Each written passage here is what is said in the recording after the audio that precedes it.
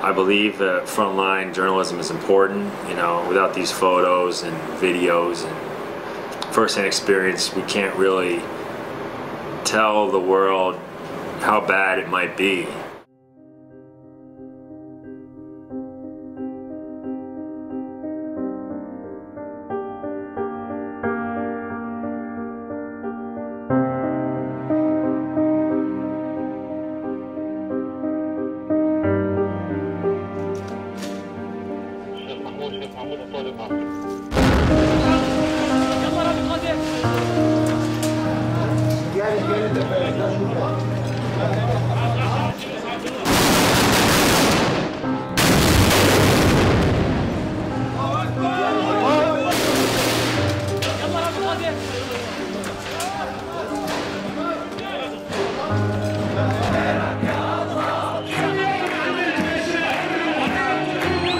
There does seem to be a strong sense that they won't give up the fight, and that there are in this city of 1 million people a force of young fighting men. Although unorganized, there's plenty of will to fight and to hold out here. There was a group of young teenagers around a car, and they said, "Gaddafi forces are 300 meters away." I didn't want to be the guy that said, "Let's turn around." I didn't want to do that.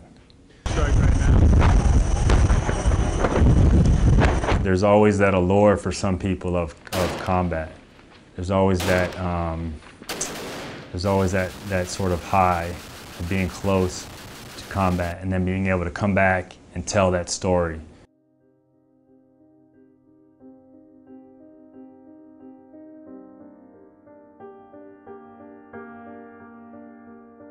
I'm Penny Sukroch-Hamill, wife of the late Anton Hamill, photojournalist who was shot dead in Libya on 5th April 2011. I met Jim through this tragic circumstance. He was with Anton in Libya during the time, reporting on the crisis that was unfolding. Jim was so moved by what had happened and so moved by the circumstance of Anton leaving behind 3 young children that he decided to do something about it. And so he was the driving force for a fundraiser that helped secure the children's future.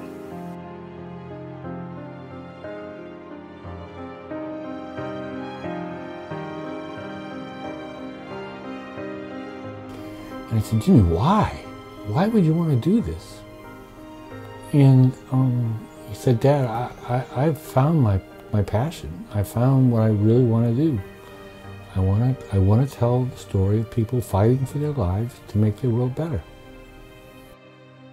He had the same idea of bearing witness, that you're in this corner of the world where there's terrible human suffering. You know, there's a government that wants to hide it from the world, but you're going to bring it to light. You're going to show it through words and images, and I really admired his passion and completely understand why, you know, he did what he did.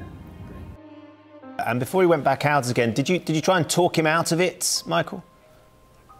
No, absolutely not. I know him too well. I know him too well. We joked about burning his passport, but you know, he just would have had another one. It's really his calling, and I think he was quite good at it. You know, it's our job. You know, I've been covering conflicts since Iraq in 2008. You know, and I really am drawn to the drama of the conflict, you know, and trying to, you know, expose the untold stories. But, you know, I'm drawn to the human rights side. You know, there's a certain sense of trying to find out who these people really are. He was very bothered and very disturbed by the haphazard, you know, bombing of civilians, you know, also getting caught in the crossfire between the two sides. And he wanted to tell that story as objectively as possible. It was, I mean, it's very difficult, it was very emotional, and yet he always stood there and, you know, and managed to get the images that he felt told the story the best. I really put my hand on my heart and say that James Foley was one of the kindest people I've ever met.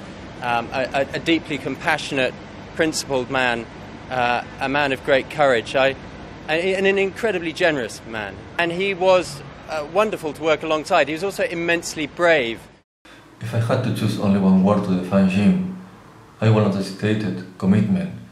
Jim is committed to the people, their stories, committed to his way of life, and Jim believes in what he does and believes in helping others while doing it far away from the media spotlight. I lost not only a good colleague, but also a close friend. James Foley was probably my best cellmate during our months of captivity together. James was just great. He was always supporting everyone, always there to help and to share. Jim was doing exactly what he loved, and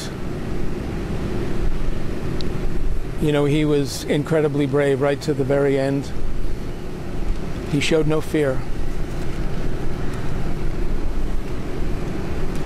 It's amazing.